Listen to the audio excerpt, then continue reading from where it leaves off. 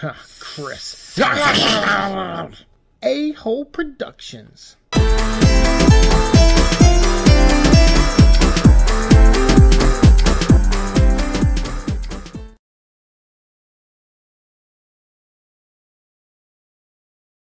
Jill's, I would say, a lot more smarter than Chris in the sense of like book smart. I would say I think Chris is probably more field and street smart. Although Jill does have like lock picking skills and other things like that, so she's not an idiot when it comes to street smarts either. But in Jill's game, she's the one who has to mix the chemicals to defeat Plant 42, whereas Chris doesn't. He relies on Rebecca for that. So I would say, according to in the Plant 42 realm, that's the only difference between the two characters' game. Hopefully that helps you out. And I'm new to RE. That's awesome. I mean, I love hearing when people are, new to the Resident Evil universe, because I love this universe. It's awesome.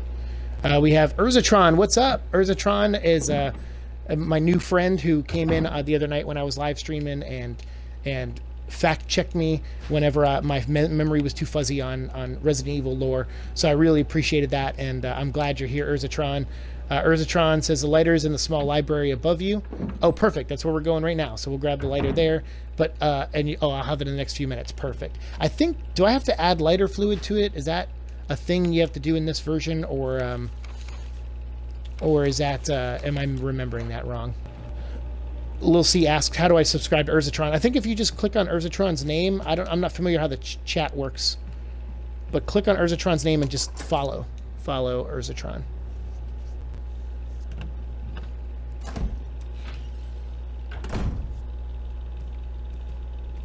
Barry. Jill, got any good news? Other than I'm still alive in this madhouse? No. And the direction Barry just came from was where Forrest Speyer is. So I find that kind of interesting. Right, then. Wonder what he was doing over there. Hey, hold on a sec. Lil C says, wow, you get to play some new RE7. What? Great. Yes, I know. I'm really excited. I don't know exactly what I'm going to be doing. I mean, it could be like another tech demo where I just put on the VR helmet and it plays it for me. It could be a level where I actually am holding a controller and interacting, with the game. I don't know fully what it is yet. Capcom was pretty vague, and I think that was just because, they're still working out some things. And obviously, I asked them, like, is it okay to talk about this stuff? And they're like, yeah, because since you don't really know anything right now, it's not a big deal. But after I play it, I'll have to ask them what I can and can't say on my video, whatever I film. It's funny you say that. The actual skin gorilla is referencing the prototype Crimson Head that is now in the coffin, because that journal hasn't been changed from the original one. So in the original game, where there were no Crimson Heads, they talked about skinless gorillas. So I think and especially they talked about feeding a pig to it. Later on you'll see little pens where the chimeras are kept. So I just think, and this is just my opinion, I think they're referring to the chimeras, but definitely could be argued either way for sure. I forgot to do this earlier, but this is a new feature they added, a room under the stairs, and you hear down there the sounds of a woman moaning who we will learn is part of the Trevor family. This is Lisa, and she is the daughter of the architect of this house. Oswald E. Spencer is the founder of Umbrella and the one who ultimately has this house. It's called the Spencer Estates, but he hired a man named Trevor to come over from England and design it, or he designed it in England, but then came over here with his family to have like a celebratory dinner of the completion of the house and the future of Umbrella. And what ended up happening is him and his family get trapped here by Oswald E. Spencer, and they are they're trapped here, and Trevor's own traps are used against him and caused him and his family to die in the house. And they inject the wife and the daughter with some of the serums. And I think actually, and Urzatron, with your knowledge on the game, you could probably help me out with this one. I think they derive the Nemesis parasite from Lisa. So I think that's where the Nemesis comes from, is her body kind of takes to the virus in a way where like no other zombie had, and she like has these tentacles and stuff growing out of her, and so it just seems like I think that I remember them saying like a parasite grew in her, and they pulled this parasite out, and it ended up becoming the beginning stages of the Nemesis parasite. But Urzatron would probably know better at that than I would. But I think that's what happened. All right, so there are shotgun shells here, and I'm just gonna. Oh wait, no, we can't grab them because we need the inventory slot. Yeah, so we're gonna come back to this area plenty of times to put the other masks in. So we'll just leave that there for now. It's a good point. And thank you guys, by the way, for watching. I don't know if I've said that enough. For the people that are watching, I really appreciate it. This is my first day streaming on Twitch.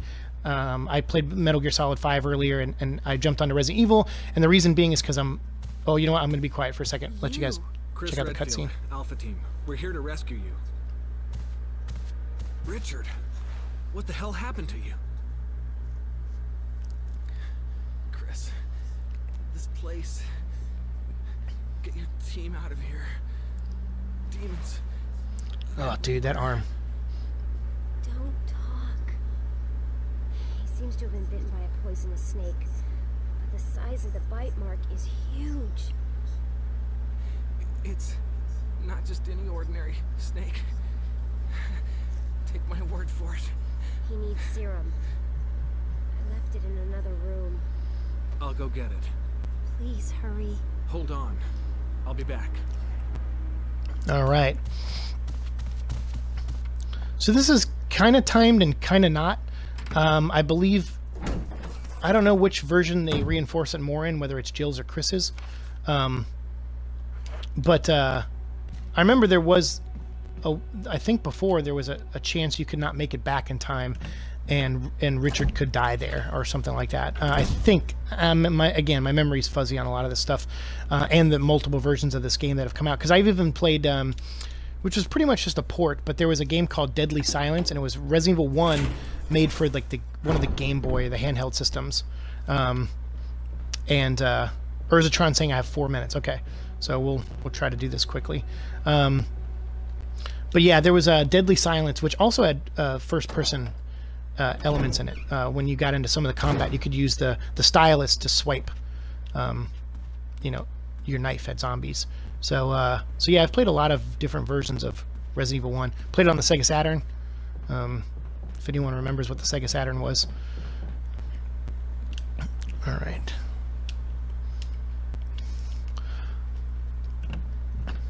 But so what I was saying is the reason I decided not to play more Metal Gear tonight is because I'm in like full-on Resident Evil mode. I am going to San Francisco on Thursday to Capcom headquarters to play some new levels of Resident Evil 7 that other people haven't played yet, and so it's gotten me really into a big Resident Evil mode. And I just bought Metal Gear Solid 5, and I was like all excited to play more of it, but then I just was like, man, I got to get into Resident Evil mode. I'm going to be playing 7 and 4, 5, and 6. They're going to have they're doing a tour. They're going to 30 different cities in America with a truck, and the truck is it has like Resident Evil 4, 5, and 6 on it, and I think like a demo of 7 or something that you can play, and it's going to pull into different cities, and you guys can, everyone can check it out and stuff. So that's pretty cool that they're doing that. And but the Capcom invited me up there to do not only that truck, but also to have a special experience to actually go into their headquarters, which has been a dream of mine for years. I'm a huge Capcom fan. Ooh, excuse me. Too much soda today. I had some soda and pizza earlier when I was live streaming, so I apologize for the belch. I will not make a habit of that, I promise. It's very rude. All right, let's go save Richard. Rip-chard, as Urzatron said. Yeah, I know, Roddy. I mean, I'm so excited. I'm very grateful. I'm blown away. I know I've never really get any kind of cool opportunities to I mean, I get a lot of good opportunities. I won't say that. I mean, I moved out here to Los Angeles to kind of increase the chances of doing cool things, to go to movie premieres and stuff like that. You know, in hopes of things like that.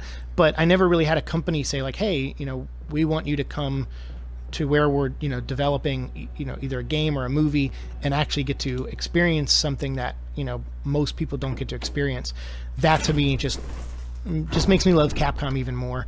And I'm just very grateful to have that opportunity. So if you're new to me, I'm going to be vlogging my entire trip to San Francisco. I'm going to be videotaping everything and uploading them to my YouTube channel.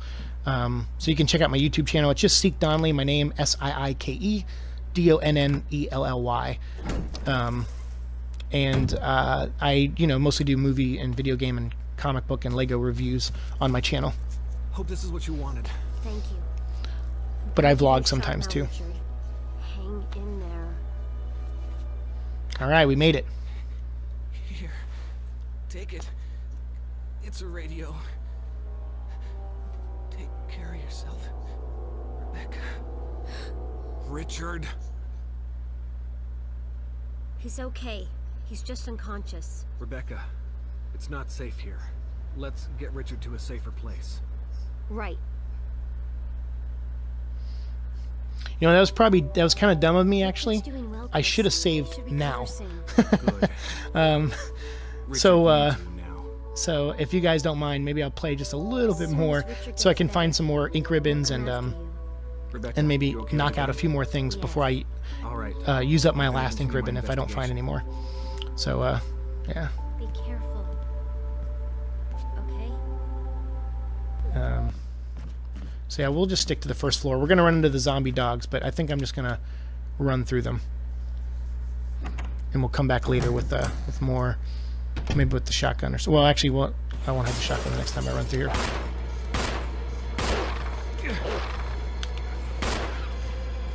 All right, one down.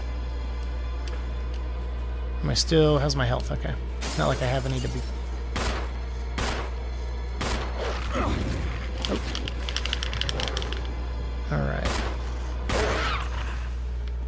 Alright, well, at least we know this hallway is clear now.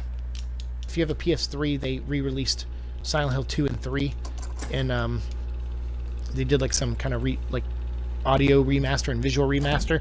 I would hate for those to be your first experience because they really mess up a lot of the visuals, and they re-record the voice acting, and it's just doesn't sound nearly as true as the first version was, where they purposely told the actors to act bad or act badly. Yeah, it's a shame. But if you find it for like cheap, like $20 or something, I would say you know, maybe buy it and check them out. Silent Hill 2 is arguably one of the most populars in the franchise. I think most people like Silent Hill 2 the best. Although I worked at well, they weren't called GameStop back then. I worked at an electronic boutique when I was like 17 when that game came out, and we had a lot of people return it like in the first couple days. Yeah, here's Forrest Speyer, R.I.P. Lil C. But yeah, I worked at a electronic boutique, and people were so mad with Silent Hill. There were so many people coming back and going like, I hate it. Like the first hour is just you running through the woods and nothing happens. You just see like meet one girl, and it was just really funny because I was like, yeah, you got to give it time, man.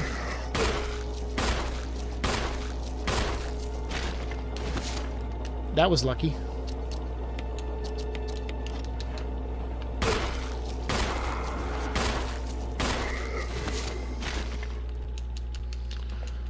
Urgitron says, few words of advice for ammo conservation. It takes 3 flame rounds to kill Plant 42 and 4 acid rounds to kill Jan during the second encounter. Then 5 grenade rounds to kill Black Tiger. Dang, dude, you got that on lock. You know what? I'm actually gonna give me 1 second. I'm gonna pause this real quick. I'm gonna take that note down on my OneNote on my phone. So we're gonna go in here and solve this puzzle and unlock that back gate, just to get it out of the way. I do miss the paintings in this room. I'm not a big fan of this church stained glass stuff, but whatever. They had to change the puzzle up somehow, so I get it.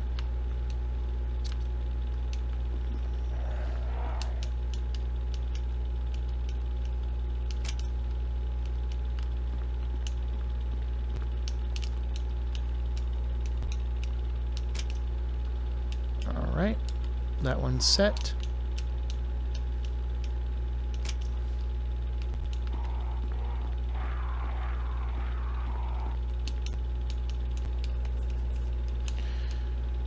Yeah, I think that was like that in the novels too. Like in the novel, what I really liked about the novel was that there were chapters that that were told from Wesker's point of view, and you got into the head of the character. I think that's ultimately what made me like Wesker a lot, was the novels, like or the first novel, where you actually get to see him. Like he's like when Jill comes back into the lobby to look for him. After they hear the gunshot or whatever, she comes, or I think it's Chris, like comes back in the lobby. Wesker is up on the balcony on the second floor, crouched down, like looking down at him, and you know, kind of trying to stay out of sight. And that's pretty neat that he did that. And then you so in the novel, that was the thing, is right from the get-go, you knew Wesker was a bad guy. Like in the novel, it was almost immediate.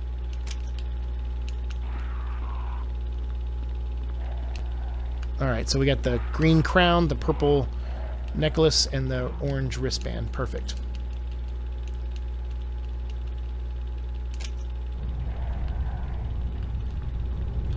Alright, we'll go put this mask in.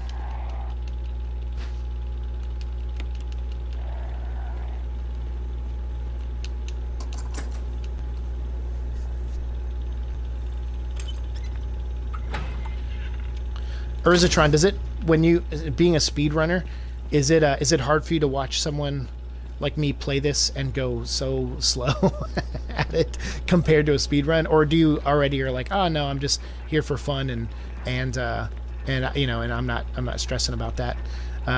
Or you're like, oh man, this guy, he just opens his inventory way too much. I'm always curious, like when people who have different play styles, if it's like, I just assume it's like you're the Flash, and you're watching someone try to run, and you're just like, no, that's not how you run. Lil C asks, where is Chris while all this is going on? Well, I don't know if you want me to spoil that for you, but definitely when you come across things called the MO discs in your playthrough, pick those up, and in the lab, when you get to near the end of the game, there's going to be 3 stations, and you have to put 1 MO disc in each station, and you'll find your answers by doing that. So that's, I'll give you, I'll let you in on that, and then I think you'll take care of the rest from there.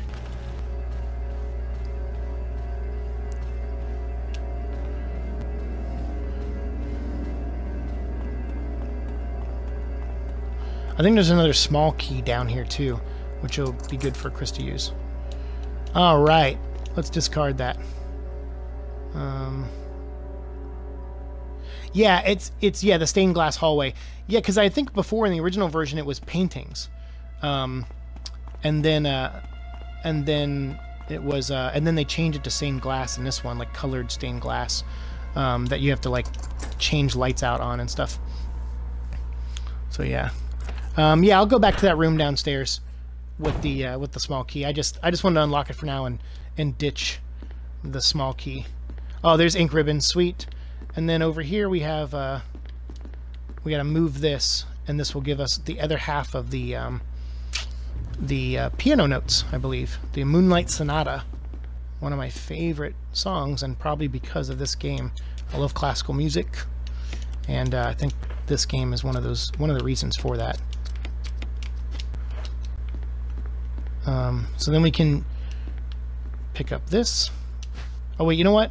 Let's leave 2 spots open, because we're gonna need to carry the whatchamacallits back and forth, the shields and stuff.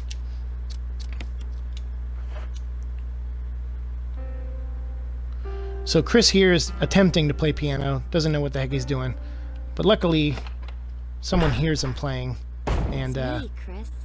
and Rebecca has had some training on a piano. That sounded like Moonlight Sonata. I don't know how she knew that. from my bad like playing of the song.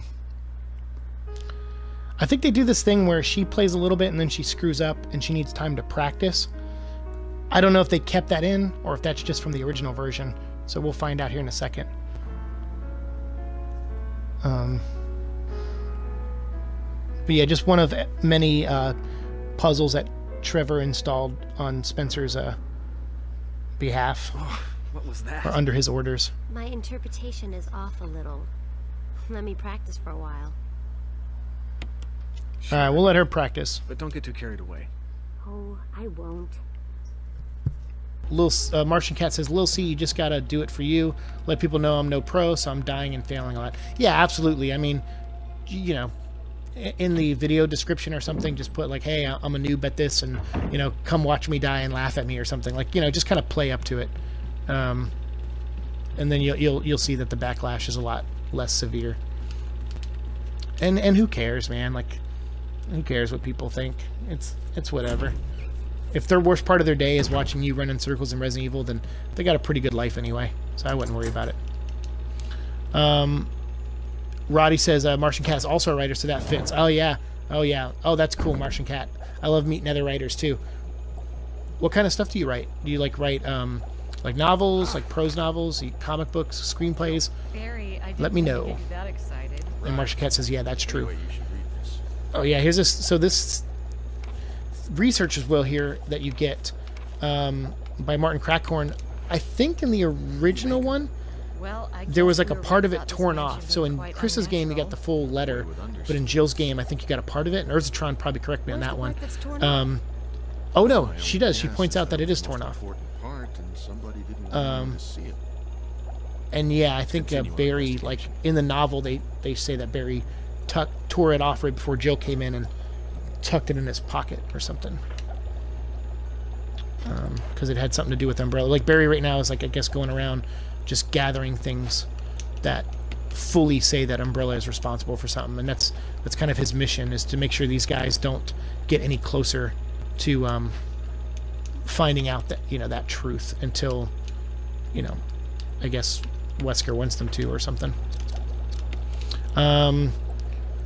Lil C asked, did Rebecca live in this story? Yeah, no, yes, she well, it depends.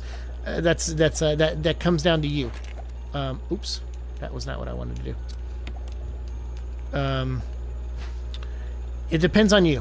There are events and actions you can take in the game that where she could die, actually, I believe. And there's versions of the game where, like, you know, there's like, I think there's like 10 different endings, maybe a little bit more for each, for total for both characters. And so there's, like, you know, endings like where Jill, if you're Chris, Jill and Rebecca survive. If you're Jill, Barry and Chris survive. Then there's one where Barry doesn't survive. Barry, you know, there's like different mix and matches combinations that you can do. Urzatron answers, as of 2015, Becky is still alive. Yes. LOL from Lil C. Urzatron says, teaching at a university in Australia somewhere.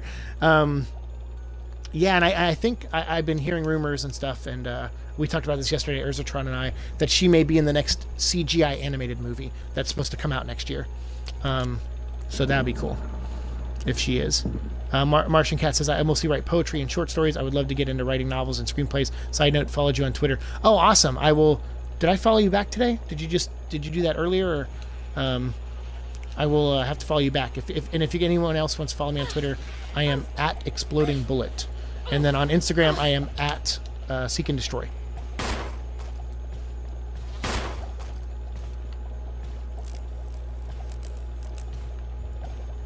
Step on it. Oh well, it's dead. But it's funny because, you know, that was, I remember with Resident Evil 0, like even replaying it a couple, or what was it, like at the beginning of the year. I think I replayed it, and I bought the collection for this like in January or February, and it was like a late Christmas gift to myself. And I remember just being upset with like the fact that they're actually going back and telling a Bravo team storyline, and really they don't. They tell a Rebecca Chambers story with this new made-up character named Billy, who I didn't mind so much, but it was just like, I'm like, what about Richard? Like, I learned more about Richard and Forrest Speyer in this game than in Resident Evil 0. And I feel like Resident Evil 0 should have been the game that did that. But I think they were just like, well, we don't want to just have you play in the mansion and while all your teammates die or something, and then you're just replaying Resident Evil 1. So I kind of get that to an extent, but like I don't even think there's a cutscene where you get a really good shot of Forrest or Richard in the Resident Evil 0. So I don't know. I just remember being really disappointed in that game because the story was very flimsy, and then also on top of that, they decided to make like the fact that they felt they needed to go back and explain how the virus broke out. I didn't care, like, especially when it's like, oh, it's leech, like it's a guy who controls leeches and he has a connection to Umbrella. It's like, all right, that's an interesting villain, but then wouldn't there be leeches all over this lab, and wouldn't they have someone mentioned that in the notes, like, oh, an outbreak happened and there were leeches in this? Like when they remade this, I thought the whole point of remaking 1 was to make it tie a little bit more into 0 also, and it really doesn't. Like it just 0 still feels like an alternate universe origin story on some level. Richard always finds a way to die. It's a special skill. Yeah. Robbie says he's just better off not being saved in the first place. Lil C says them leech things was on point on 0. That's true. That no, like I said, I feel like that's an interesting villain that they made with Marcus. And it does, with him, it helps go back and tell some of the origins of Umbrella, which is cool because it does serve that purpose, which it set out to do, which was give a little bit more history on Umbrella. So it definitely succeeds in that regard. It's just the characters just feel like generic male A and generic male B, or generic female and generic male, and it's like, no, but this is Rebecca. Like, shouldn't it be more than just generic female? So yeah.